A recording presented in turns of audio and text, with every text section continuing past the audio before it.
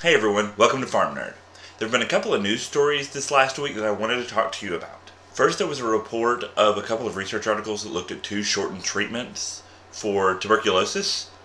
Now, usually our tuberculosis treatment is 6 months of therapy with up to 4 drugs. Those drugs are rifampin, isoniazid, pyrazinamide, and ethambutol. So in addition to looking at better treatments for resistant strains, one of our research targets is to look at either simpler or shorter treatment duration for our standard strains out there. Two reports published in the New England Journal of Medicine looked at treatment for 4 months instead of the 6 months regimen. The first study substituted gadafloxacin for the ethambutol in the standard treatment and shortened the length of therapy to 4 months. The second study replaced isoniazid with moxifloxacin and also looked at a 4-month length of therapy. In both studies, the standard 6-month regimen outperformed the shorter regimens.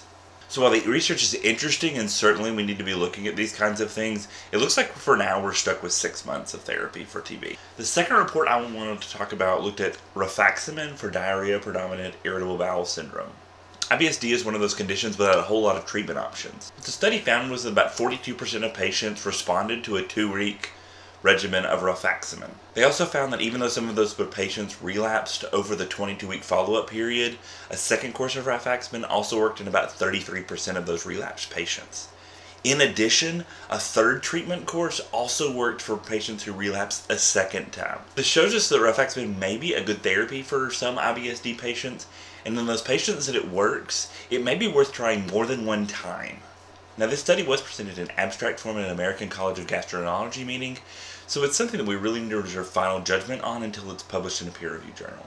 Next, an FDA advisory panel recommended unanimously for the approval of a new treatment for psoriasis. The new drug, secukinumab, is a monoclonal antibody that targets interleukin-17 and blocks its inflammatory activity. The proposed dose is 300 milligrams given to all patients, first once weekly for 1 month, and then monthly thereafter. The advisory panel did recommend that post-marketing research look at a 450 milligram dose for those patients who are 90 kilograms and over. In the phase 3 trials for this drug, it was studied as a powder for reconstitution, a pre-filled syringe, and an auto-injector, but it's not really clear which ones of these is going to come to market right now.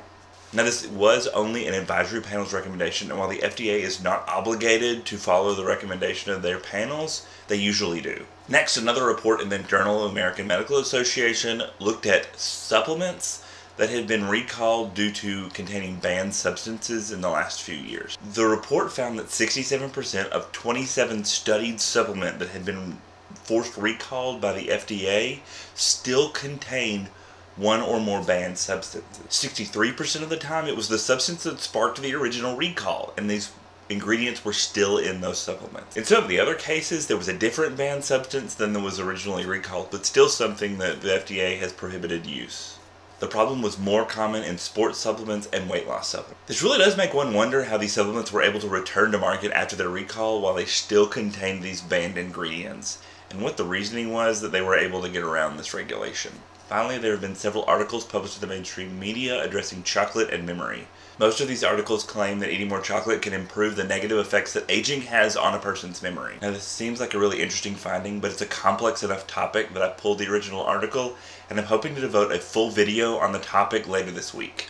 I hope this is informative for you. If you have any questions about the topics or articles discussed in this video today, please leave those down in the comments and I'll try to get back to you. Also, I'm finalizing the first video in a series about reading medical literature and interpreting the statistics you find there, and I hope to have that video available soon.